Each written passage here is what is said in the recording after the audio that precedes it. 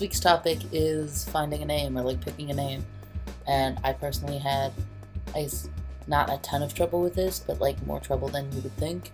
It's week 6, and we've talked about that. What's in my pants? And we've talked about what's under my shirt. So like I was saying, this week's topic was like how we found our name.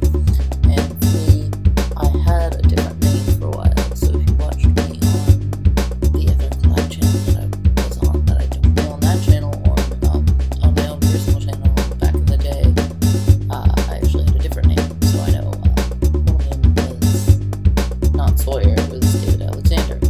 And that's actually because I kind of like fell out of that name, and there was this period of time where I didn't know not who I was, but what to call myself, and what I wanted other people to call me. So it was just sort of this like awkward stage of like trying to figure out what I wanted to be called, like everyone does. But one day, I just heard a name. I heard a name that's not on my list, and I actually heard it through a friend. She was like, "Oh, have you heard of this YouTuber?" She said his name, and the name clicked, and I'm like, "No, but I like his name." And actually now I watch his videos. His name's Sawyer Hartman. So Sawyer, and then the middle name came from, I was in Disneyland, which is a very, very odd thing. I was in Disneyland, and I was on a super shuttle waiting for like the rest of the people that were getting on the super shuttle to go to the airport. And so I was sitting there waiting with my two friends, and there was this family who was going to come on the super shuttle, and they were filling up the rest of the room. And there was this little boy, and he had this long blonde hair.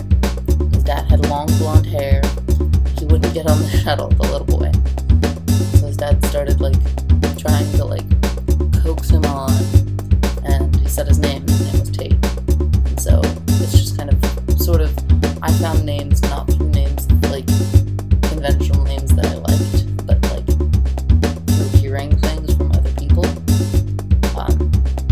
So that's why when I meet people, they're like, "Oh, Sawyer, like, that's an interesting name." I'm like, "Yes, I know." But it's just sort of a weird world, I guess. I guess it's also from being in like the trans community and online on Tumblr and the trans community too for so long, I got tired of seeing the same names over and over again.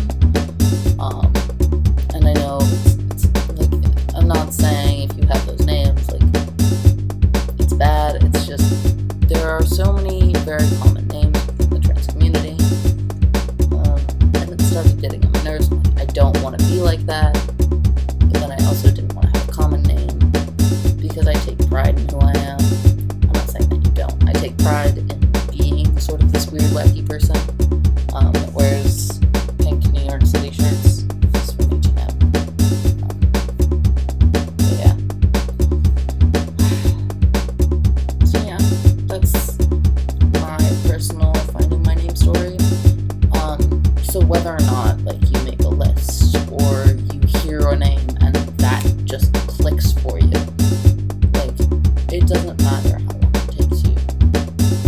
It's about finding what's right for you, and then at that moment, if that's right, then that's what people should call you.